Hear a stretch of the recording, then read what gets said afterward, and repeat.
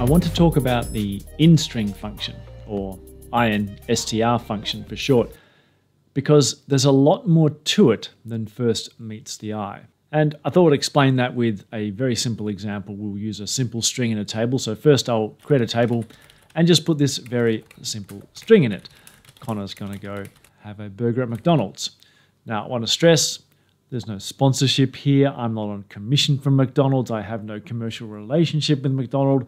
I have no idea if Oracle has one, but it's certainly unrelated to this video.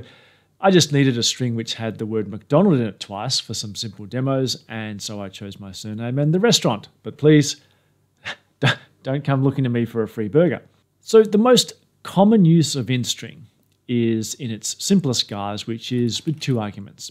I take the source string, in this case the column from the table, and I take the candidate string that I'm looking for. In this case, I'm looking for MC. And as we can see, it comes back with a value of 8. That's the first occurrence of the word MC, the first part of my surname, and it's the 8th character in the string. But INSTR can go a lot further than that. The first additional parameter I'll throw in is the third parameter, which is you can nominate where to start in your source string. So in this case, I'm saying start at the 10th character. So that's going to bypass the first occurrence of MC, and it arrives at the MC for the McDonald's restaurant. In this case, that's position 25. So you can nominate whereabouts in the string you can commence your search from. Now, if you don't know where to start from, your requirement was actually, I need to find the second occurrence of McDonald or just MC. You don't have to pick up random starting points. The fourth parameter in INSTR can nominate the occurrence of the string that you're searching for. So now I've got 1, 2, which is start at the first character and find the second occurrence of MC. And that way I return the same value of 25, being the McDonald's restaurant reference.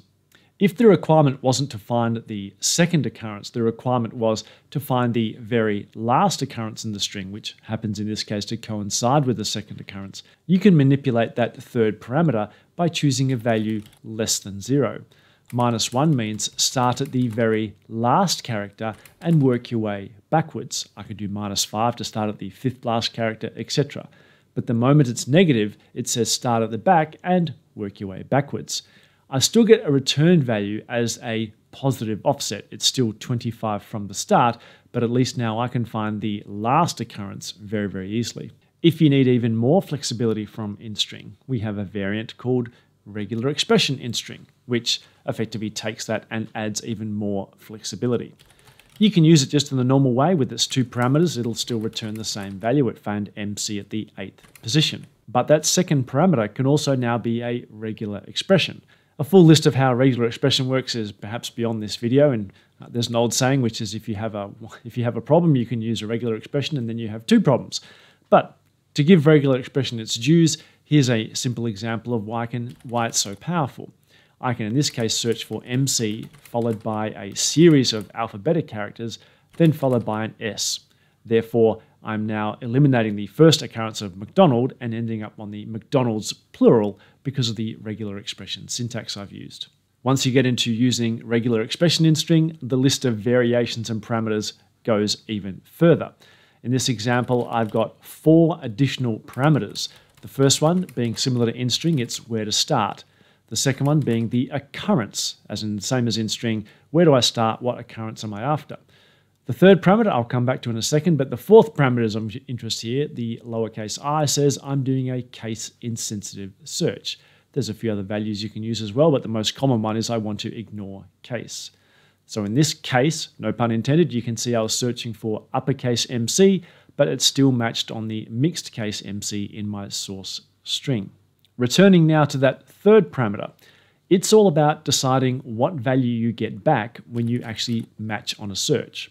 So in this case, I'm using 1, 2, 0, which is start at the first character, find the second occurrence of MC. I'm choosing to ignore case, and I can see I get the value back of 25. That's where the name McDonald's starts in the string. If I flip that third parameter to a value of 1, it's telling me to, when I find a match, return where that string matching completes. So in this case, I hit the match at character 25, but there were two characters in my match, MC, which means return the first character after that match, which is character 27. So I have that flexibility of deciding whether the component I matched is part of the return value of instring or whether it is skipped over to return the next characters. And finally, there is even an additional parameter to regular expression instring, which is what we call a sub-expression component. In this example, I'm searching for the string McDonald, but I've put extra brackets in there, which identifies the searching string as what we call a list of sub-expressions. I'm first searching for MC, then I'm searching for DON and ALD. That is 3 component sub-expressions. When I get the entire match, that last parameter, value of 3 there, says I want to return the position of the third sub-expression. So I found the string McDonald at position 25, but the third sub-expression, being the ALD, was found at position 30. Hopefully now you can see the enormous power and flexibility in instring and its regular expression variant. It's pretty much equipped to handle almost any kind of text matching business requirement you could come up with just by utilizing the flexibility in the parameters you have there. So yes, you'll probably use it just with 2 parameters most often, but be aware there are so many options available to you.